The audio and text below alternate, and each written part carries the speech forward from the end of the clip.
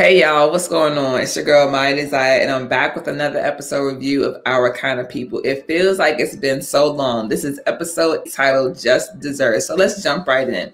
In the opening scene, we have JoJo, Angie, and Nate enjoying a very family, day is what it seems like. And I love to see it because I know that Nate has been struggling after being a black man coming out of jail, a second chance. This is amazing to see him being welcomed home. And we know he's been here for a little while now, but this dynamic is really beautiful. Of course, Auntie Peggy comes in and she looks a little bit disturbed, but she talks to Angie and she's letting her know that she has to come clean with Tyrique because she knows that it's eating at him and it's definitely eating at her, holding all these secrets. And so it's time to let them go. Which, rightfully so, we understand. Of course, Angie responds with her violent self, right? JK. But she really wants to give Teddy a piece of her mind. And Aunt Peggy is like, no, sis, like, chill. Let this, play out like it's going to. And in order to get, to take the head off a snake, you got to get close enough to put your damn foot on its neck. So don't go doing anything stupid. And what does she do? She go on and do something stupid, right? Because now she's spazzing out on Teddy at the mingle mixer. And it looks crazy. It looks weird. We're trying to figure out, like, what's going on here, sis. I was not happy about that. Like, come on, Angie. Get it together. The incubator program is on the line. Your endorsement is on the line. Like, you need this money, sis. Not by any means necessary, but nonetheless, you need the money, right? And of course, Teddy, being his sneaky old self, is allowing Tyrique to pitch the stadium idea, and it's going really well. He loves it. The board seems to love it. But then Teddy turns around and asks that man for a favor because, of course, he wants Tyrique to go and retrieve the papers from Jack, or that Jack had, that are now at the precinct, And so, come on, Teddy, like, cut it out. And Tyrique, wake up. Like, what is this man feeding you? Like, come on, you got to smell the roses by now and figure out that this is all a sham. Anyway, of course, Tyrique doesn't really have much of a choice, and he decides to do the bidding for Teddy. And so, of course, afterwards we see Leah pop up over at Angie's to figure out, like, hey, sis, what's going on? Like, you snapped a little bit earlier. I'm trying to figure out what you got. Is it everything cool? And of course, she shares that she got some family stuff going on, but she's not really trying to be too honest because this is, her and Leah have gotten close. And so this can make or break a situation. And she decides to say it anyway. She says that, hey, I think Teddy is hiding something. And I really want to know what it is.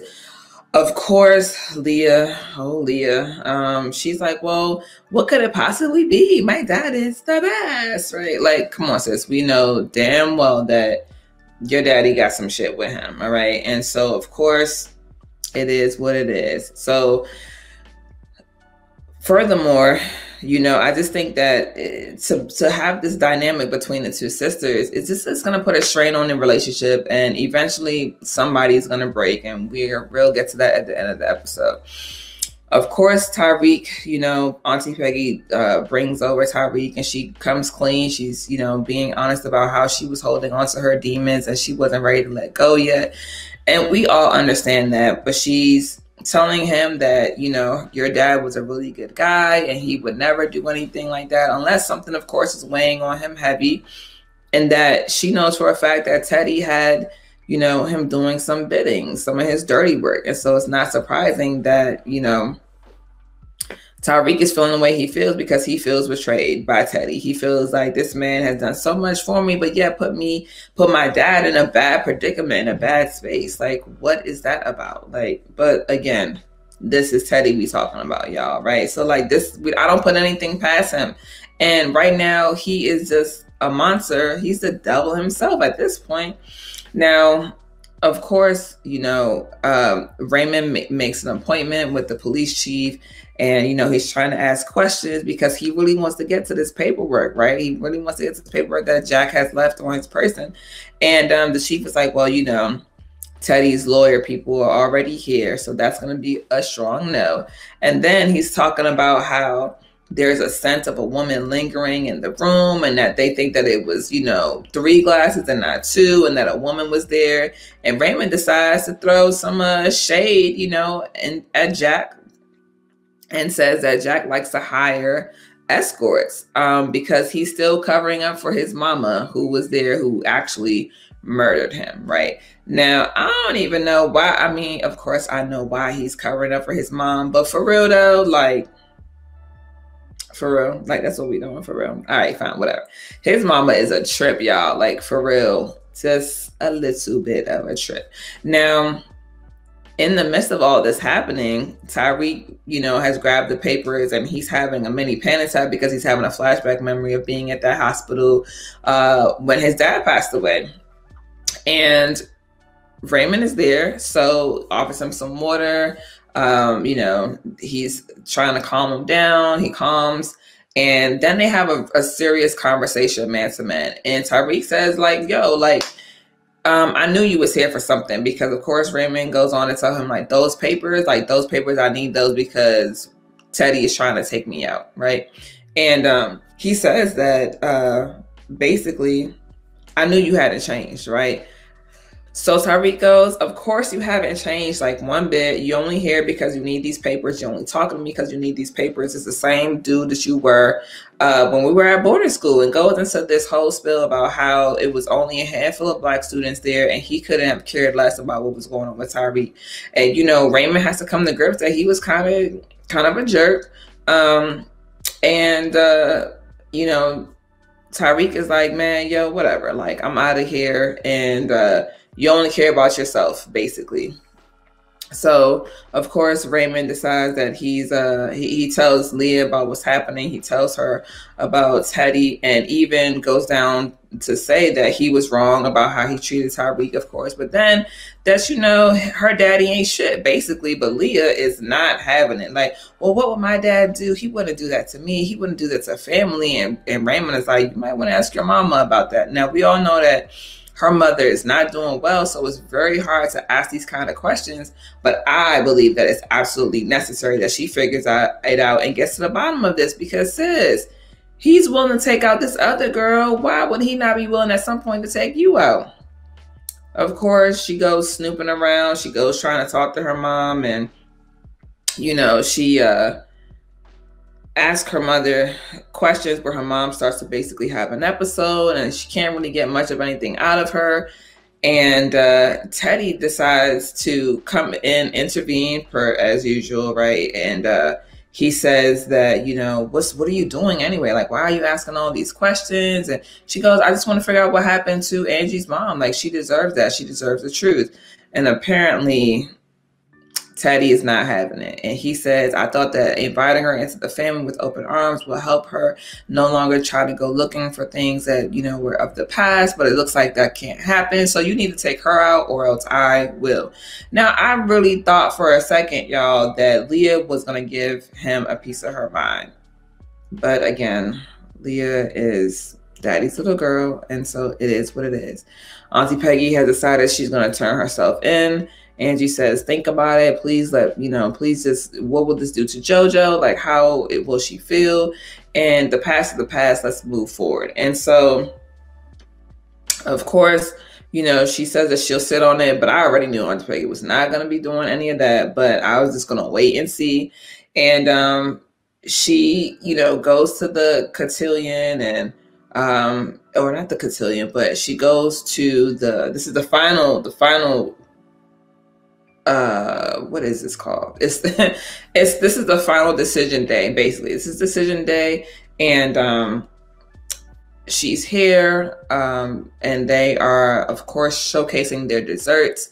And Raymond's mom, because I can't remember her name, but Raymond's mom is asking, like, well, what is your dessert? And she goes, she's of course nitpicking with her, right? And Angie says, well, she didn't have any family recipes that were handed down to her, so she created her own based on the 3 ingredients that her mom always used. And it turns out to be amazing, like amazing, because, well, she liked it, and she had to roll her eyes because she wanted to hate it so bad. But when something good hits your tongue, you can't help but to really enjoy it and like it and say something nice. I mean, well, unless you're really, really bitter, then of course you could, right?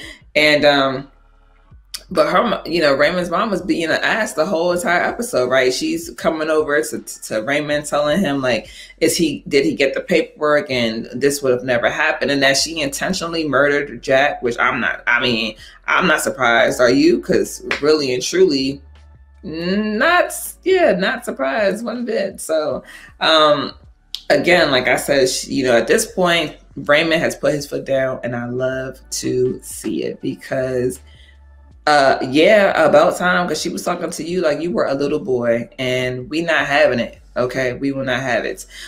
So of course, like I said, we go back to the decision day, and you know, all the women are getting black spoons, pink spoons, and the pink spoons mean that you have been accepted, that you are a Gracity, you know.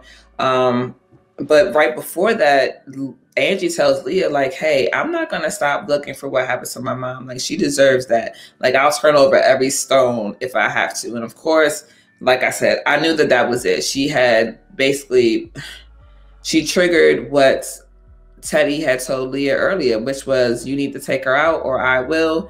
And unfortunately and sadly, Leah sinks, you know, Angie's opportunity at the incubator program, the Gracities, the funding, all of it, based on her dad.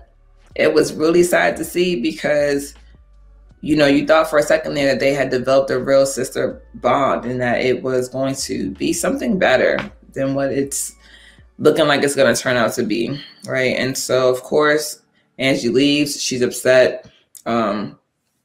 Tyrique, you know, comes over and talks to her, tells her that he's dealing with his anger, that he's sorry, and that he, you know, has time to make up, but he's dealing with things better, and he wants to be there for her, you know, and she accepts.